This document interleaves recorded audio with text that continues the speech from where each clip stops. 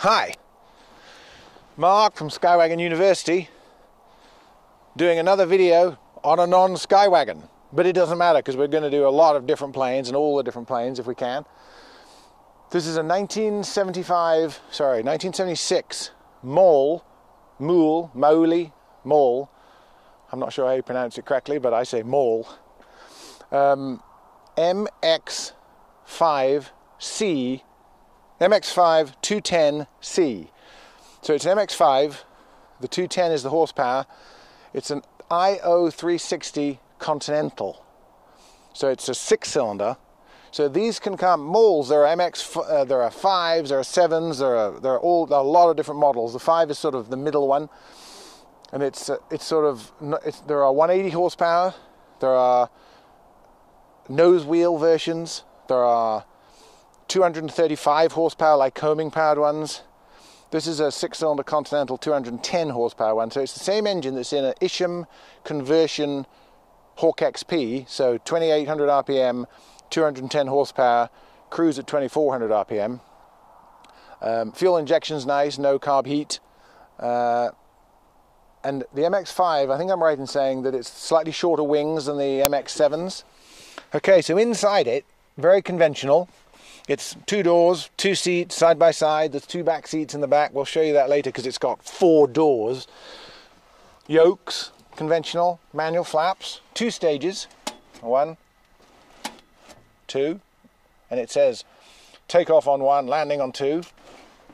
And the trim is just a little trim wheel right here with a neutral in the middle, just like on any other plane. Kind of a nice layout. I like the way the dash sort of sticks out here on the side. You've got everything here. There's the mags, master switches, throttle prop and mixture in the middle, a nice center stack, 3 GPSs for some reason. There's a V-brace in it, but it isn't because it's got a float kit. Most Maules can be put on floats. It's just part of the structure of the plane because it is a tube and fabric plane. So that's part of its tubes. Rudder pedals with brakes on both sides. Be actually quite a good plane to get checked out in tailwheel. So pretty conventional inside, you know. The seats have a little bit of adjustment, not a lot. They sort of arch over themselves like this. There's a bit of room in it, and then in the back, and then we'll go and have a look around on the outside. That seat, since we're in here, is a sling seat. It's hanging on a sling frame. It's very easily removed, which giving you a massive baggage area.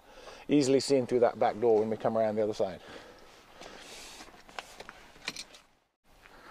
So the fuselage, basically from the firewall back, is fabric. The cowling is fiberglass, top and bottom. But this is like a super cub. So it's metal tubes, fabric, control surfaces, vertical fin, even elevator, rudder, all fabric covered.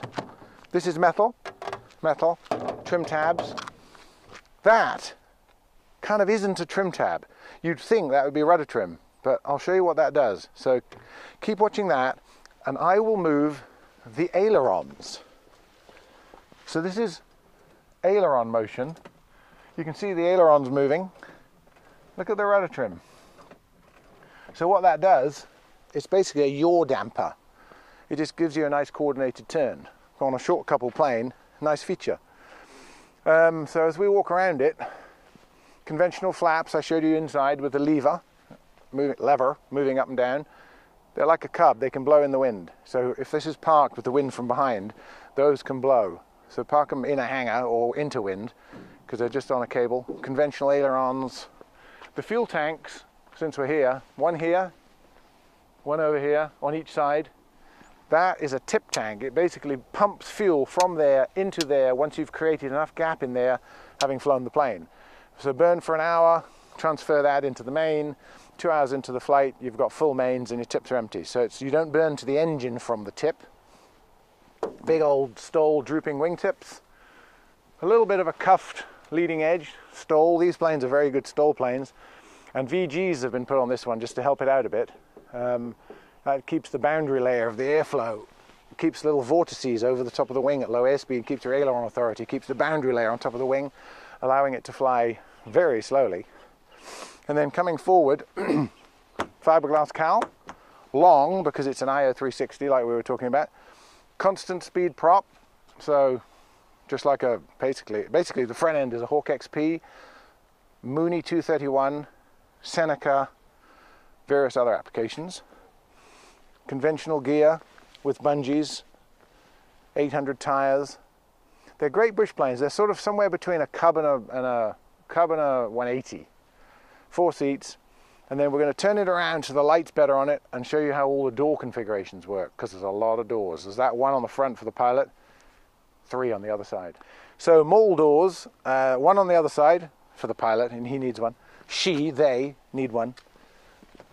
Front door for the right side. Back door, family and kids. And then another door. Look at the size of that. And if you flew this plane as a 2-seater up front, all this just comes out. It's a sling seat, and it comes out, and then you've got a massive area there for camping gear and whatever you want to haul in it. So there's not a lot of doors. That's reality again. There's not a lot of planes that have 4 doors. Admittedly, 3 on one side. A 206 has double doors on the right, but it doesn't have a front door. So these are very useful. I mean, it's kind of like having a 180 for under 100 grand that does the job of a small 206. So if you've got a hangar, because it's fabric, remember this is all metal up here. This is all metal, so that's okay. But the fuselage, you've got to keep a fabric plane in a hangar. They're excellent utility. And then you just close them up and head for the dry lakes. Okay, starting now. So I've turned on the radios already, just because the microphone doesn't work unless the master switch is on. So to start it, it's hot already because we ran it. So I'm just going to put on the master, a little bit of boost, fuel flow, off, mixture out, hope it's enough, crank, clear, mixture in, throttle out.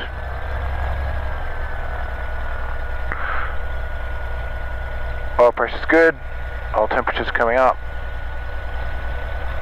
fuel is good, left tank,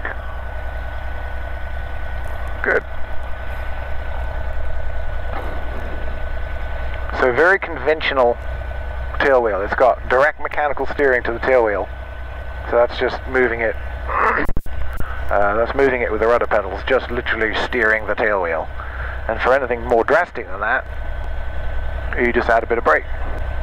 So this isn't a road. You see this on a lot of the videos. It's not. It is a road. It's an access road to where the hangars would be if they'd been built, and they haven't been built. So it's just a disused road that dead ends, but it's quite scenic for taking pictures and doing videos, so there's not a lot of clutter in the background. So we're not actually landing on roads, although that might be fun.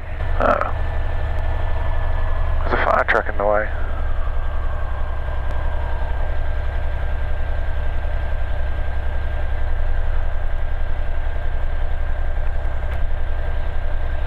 A lot of rain last night and a lot of rain forecast, so they're probably just practicing for something up here.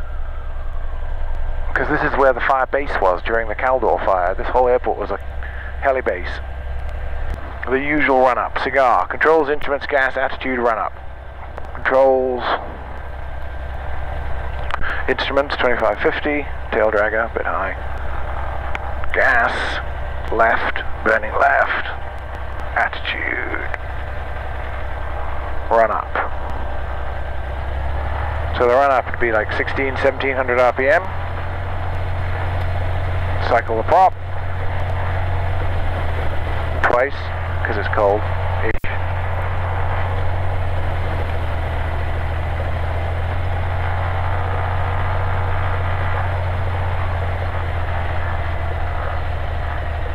One stage for takeoff. Lights. Mixture. Action.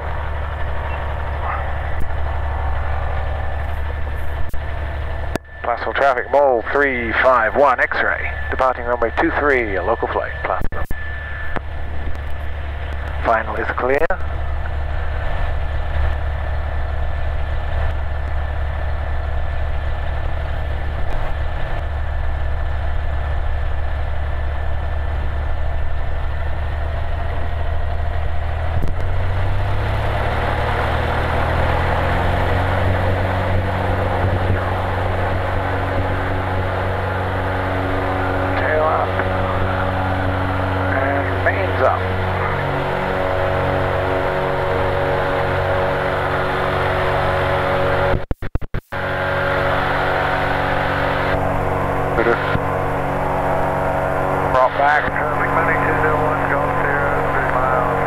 50 for takeoff.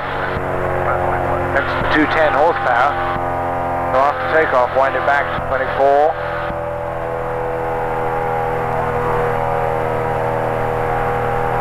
Manifold pressure was already almost where I wanted it at 24.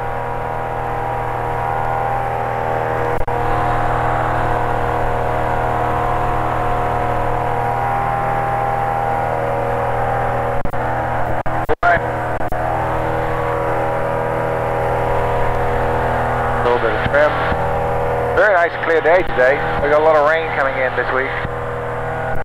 We weren't going to be able to do any videos after this for a few days. Placerville, 51 X-rays, left crosswind, 23 at Placerville. So we're doing about 115 knots. We're at 24 squared. We're burning 10 gallons an hour.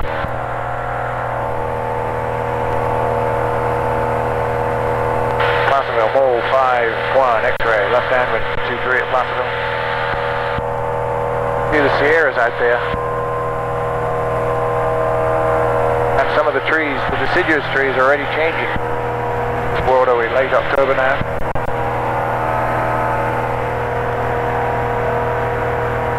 There's the airport.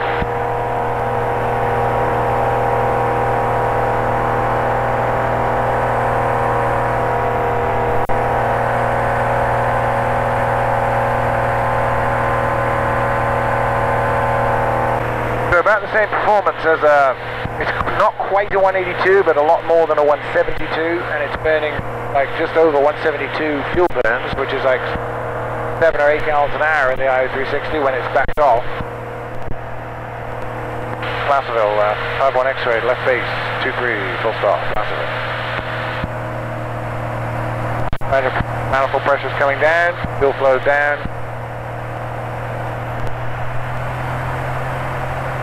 Bit too soon on the prop.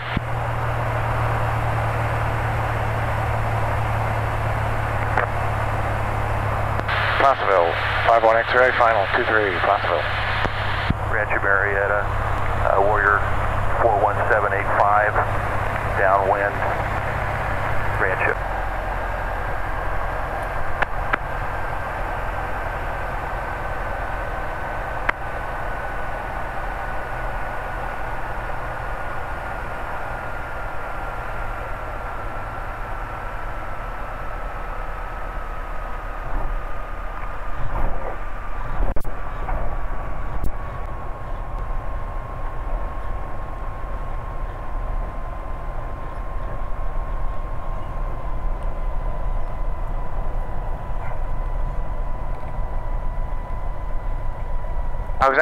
I haven't flown these much. That was actually a bit fast. But better than slow. So, as you can see from the weather here, winter's finally come. We had sun and we had a lot of heat and we had a lot of drought and we had a lot of fires and it was 100 degrees, and then literally last week we had winter and today it's 44 degrees. Anyway, this is Mark from Skywagons University signing off again on this Maule M5-210C, and I'd like to be able to just put my foot up on the tire like that every now and then on a Taildragger, which I couldn't do on that Unicorn 180 because it was a 35-inch tire. If you like the channel, subscribe on the little link below. There's a bell there for getting notifications. And something I wanted to ask is if anybody who can be bothered to fly a plane to me for here, by pre-schedule it, bring an interesting plane to me and we'll do an owner-interviewed YouTube video, because in the end I'm going to run out of planes to talk about. But if somebody's got an interesting plane, any kind, and they know about it enough for me to interview, we can fly it with you, video it, put it on YouTube. So please get in touch, and thanks very much for watching.